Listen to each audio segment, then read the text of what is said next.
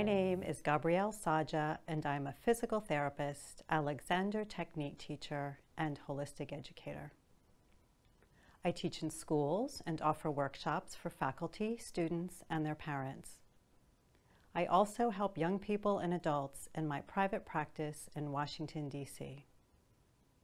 Today, I am going to discuss the intersection between developmental reflexes and the Alexander technique, with the hope that this information is helpful for Alexander teachers, educators, parents, and healthcare professionals. I'll define what developmental reflexes are and why they are important, introduce to you the Masgutova method of neurosensory motor reflex integration, discuss the similarities of the Masgutova method and Alexander technique. I'll share some of my practical experiences and then suggest possibilities for how Alexander technique teachers and reflex integration practitioners can work together. In the field of the human physiological sciences, there are a multitude of reflexes. A very general definition of a reflex is an involuntary reaction of the body to a stimulus. Today, I'm going to address only the developmental reflex, the cornerstone of which is a whole body movement response.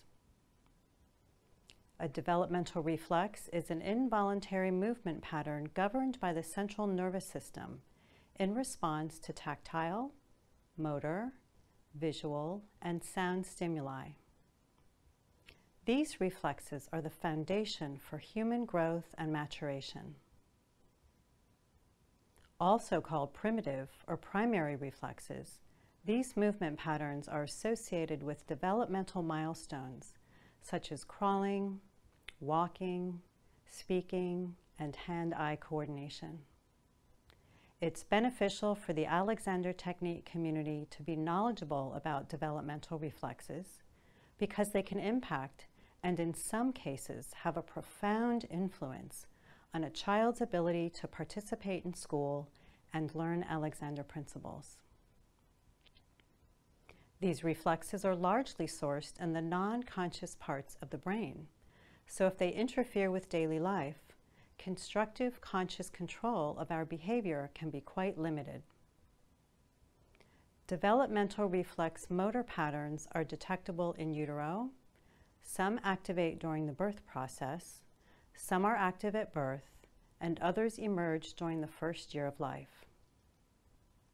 In healthy development, they follow a sequence of emerging, being active, and then integrating. This process should be complete by age 2.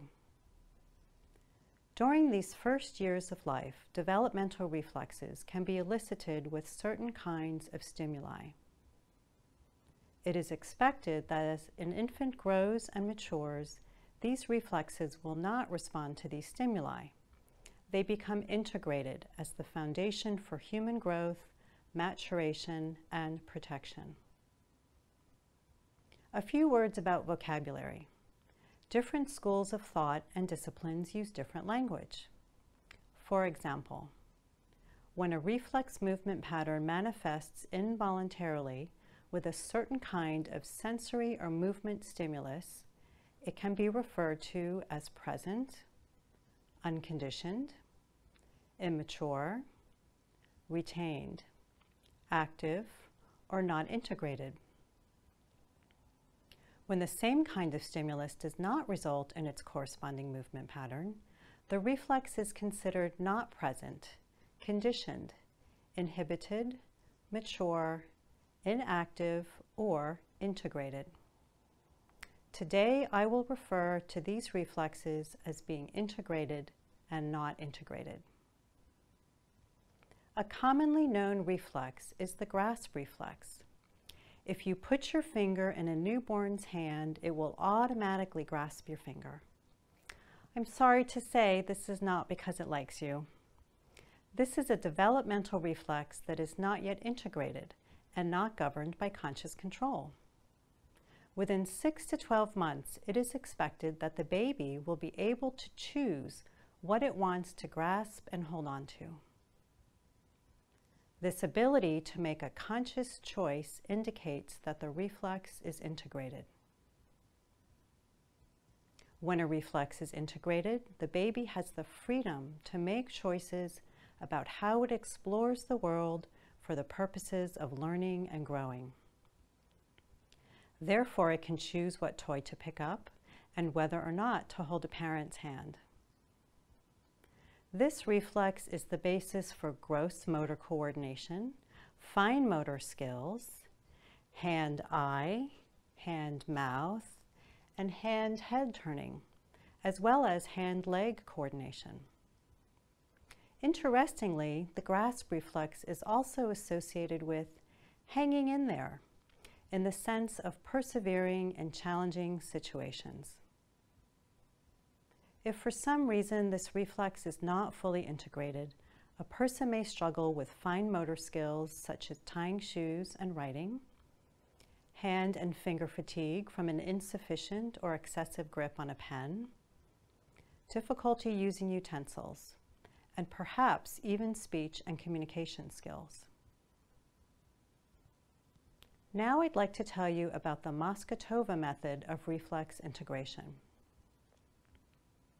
Dr. Svetlana Masgutova, first trained as a clinical psychologist specializing in traumatic stress, was called to the scene of the 1989 catastrophic train accident in Ufa, Russia, in which 500 people, nearly 25% of whom were children, were killed.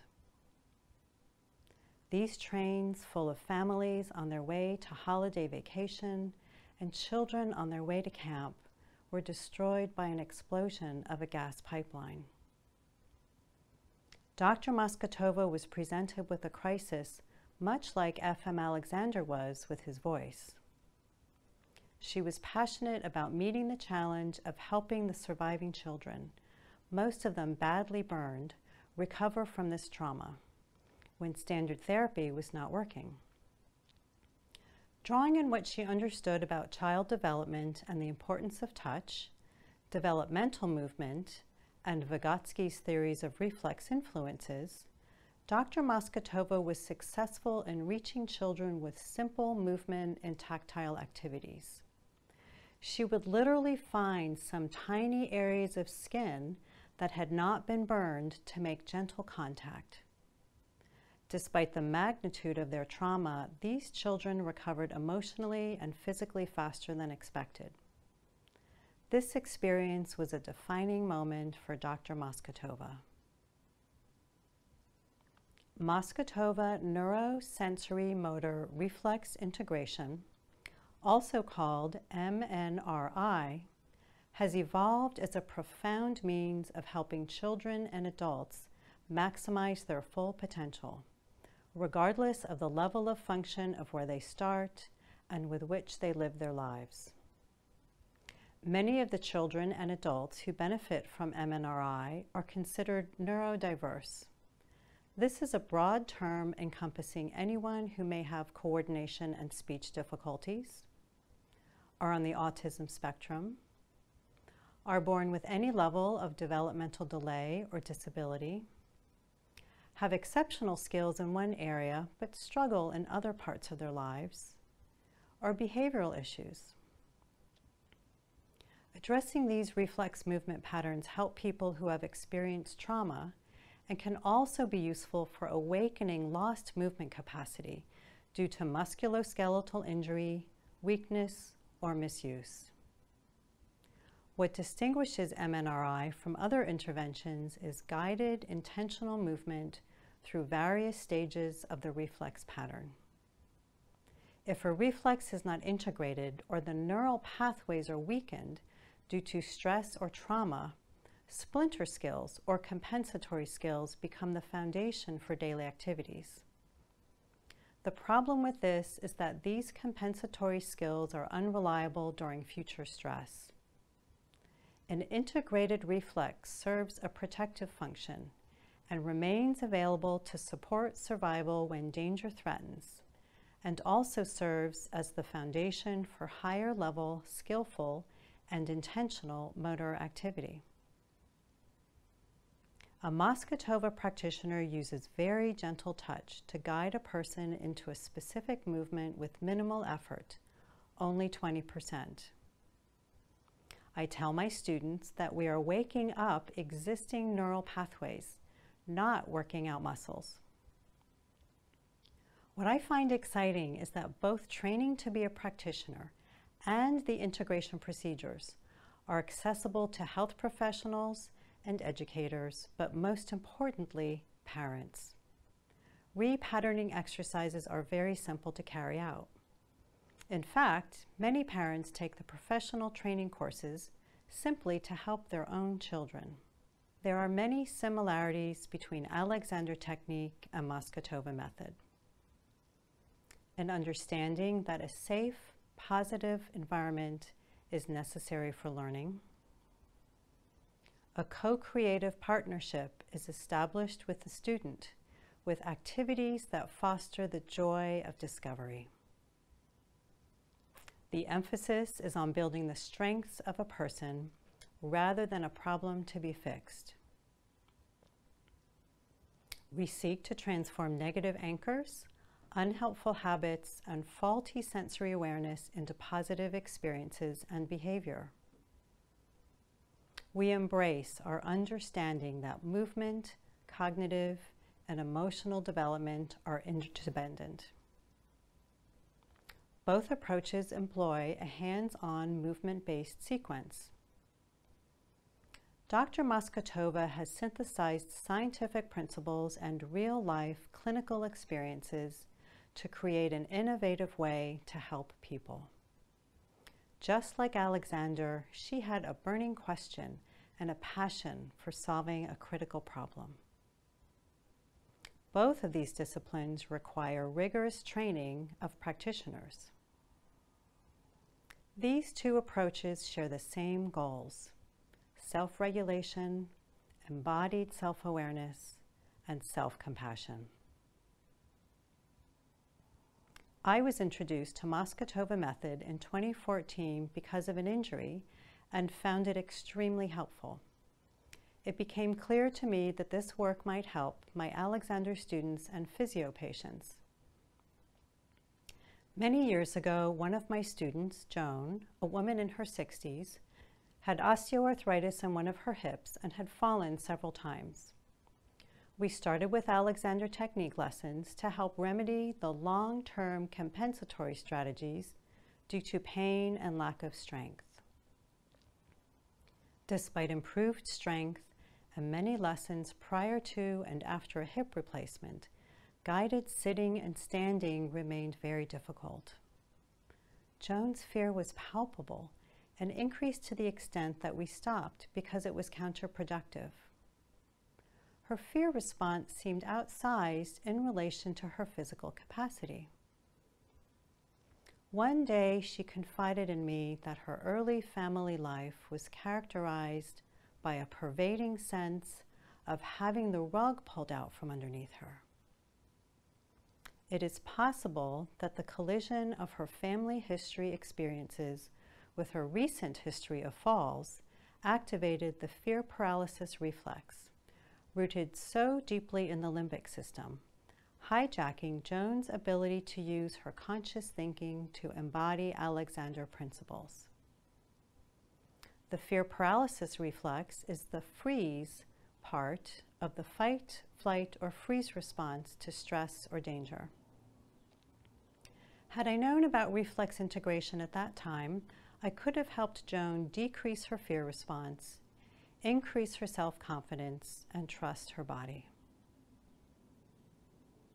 10-year-old Olivia was referred to me recently because her mom notices, and so does Olivia, that she has difficulty handling a fork and knife, does not like to tie her shoes, and says she feels funny when she waves her arm to greet someone.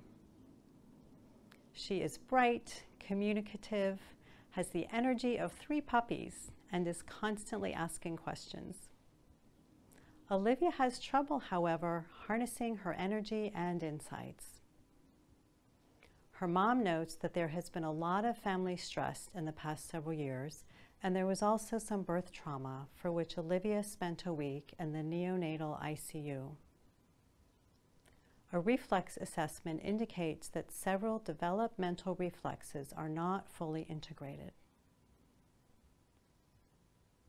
Interestingly, when she got on my table, she said, "My tummy feels hard when I lie on my back and soft when I lie on my tummy."